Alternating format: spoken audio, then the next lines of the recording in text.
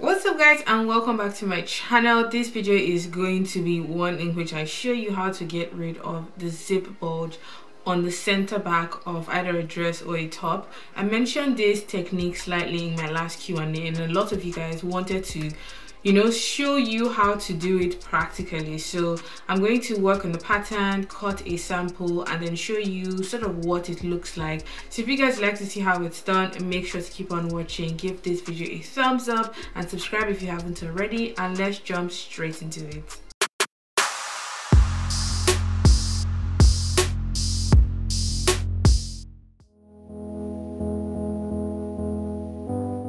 I'm going to be working with the following tools as laid out here. The first being my basic bodice front and back, which I already have a separate video for, and it will be linked in the description box.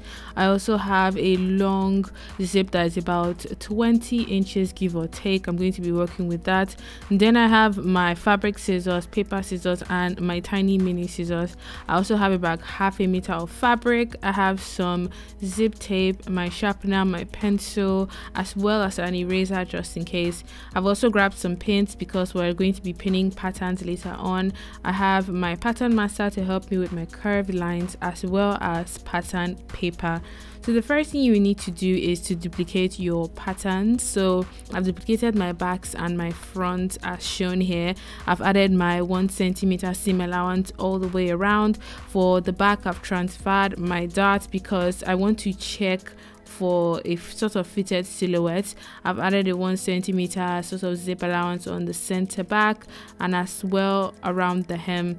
For the front, I just did the same thing, transferred my dart, added 1 centimeter seam allowance all the way around, and left the center front the way it is because we want to cut it on a fold, so we have one piece for the front. So I went ahead to trace another back sort of panel so we can have a direct comparison to do when we've made our adjustments and corrections. So for this, my second one, we're going to be marking 2 centimeters or about 1 inch inwards along the waistline from the center back, like so. So from that 2 cm or 1 inch point, we are going to connect it to our bust line area and down to our hip line area. But you have to sort of do it as a curve and not like as a pointed angle, because the back of your body is like a nice sort of S-shaped curve. So I'm just going in here to connect the lines like so using my pattern master and my pencil, and you can go ahead and even connect it to sort of around the top of the bust line, because the back, sort of your top back, is flat and there is nothing there really. So I'm just erasing the straight line that was our original center back line before going ahead to add a 1 centimeter seam allowance all the way around the center back, because we're going to be fixing a zip there. So I'm just going in here to add along this side of the center back, around the middle, and down to the hip line sort of area. So once that is all done, I'm just going in here to connect any other necessary lines and then relate or connect out my bust line and my waistline, so we're able to notch those points when we've cut out this pattern. So as you can see, the old one is really straight and the new one is more of like that S-shaped curve that our bodies have along the back. So that's one of the main techniques that I use, and it makes a huge difference when you shape the back, center back of your dress or your tops, especially when it's a fitted silhouette.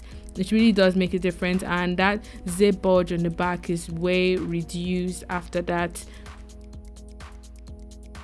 So now that I've made my corrections and I've cut out all of the panel and the patterns that I need, I'm going to go ahead and test with some fabric to see if I need to make any more corrections. So I've cut out my 2 back panels, one for the left and one for the right hand side. I've pinned my darts in place because when it's fitted is when you really get to see this zip bulge thing in action. When it's loose, you really can't tell. So as you can see, the new center back seam is more of like a curve and not a straight line. So I'm just going in here to sew my darts using a normal straight stitch. This doesn't have to be perfect, we're just doing this to check for errors. So I went ahead and I cut out my front panel as well. I just cut 1 piece for the front. I've marked and pinned my darts, and I'm going to be sewing the 2 darts on the front up, remembering to do my back stitch at the beginning and at the end. If you're not so comfortable doing the back stitch, you can pull out the thread and tie 2 or 3 knots to secure your darts. So next up, I'm going to go ahead and fix the zipper along the center back. The first thing you need to do is sort of stitch up the bottom of that center back if you don't want the zip edge to show around that bottom sort of point. So once that is done, I'm just going in here to pin my zip tape to the center back seam. I'm pinning along this side like so, matching this edge of the tape to this edge of the center back, and I'm going to pin from the beginning all the way to the end and repeat the same thing on the other side. I like to pin before going ahead to sew, because the thing with zips is if you don't have both sides sort of symmetric, it shows on the center back as sort of wobbly or curved instead of being like a nice straight zip along the back of your dress or your top. So I usually have a lot of pins by the time I'm done pinning my zips, as you can see here. So I've pinned both sides of the zip tape to both sides of the center back, and I'm going to be stitching the respective sides to the back. So this side to that side and this side to that side of the back seam. So I'm going to take this to my machine, and I'm using a tiny zip footer, as you can see here, and I'm sewing on a 1 centimeter seam allowance using a normal straight stitch. And when I encounter that zip head, I like to raise the sort of the foot, leaving the needle in, and pull up the zip head and continue stitching. I don't take out the needle because that would just affect sort of the stitch. So once that is done, I just go ahead and I continue stitching all the way down. Ensure not to catch the other side of the back on this particular seam here, because that just means you have to start all over again.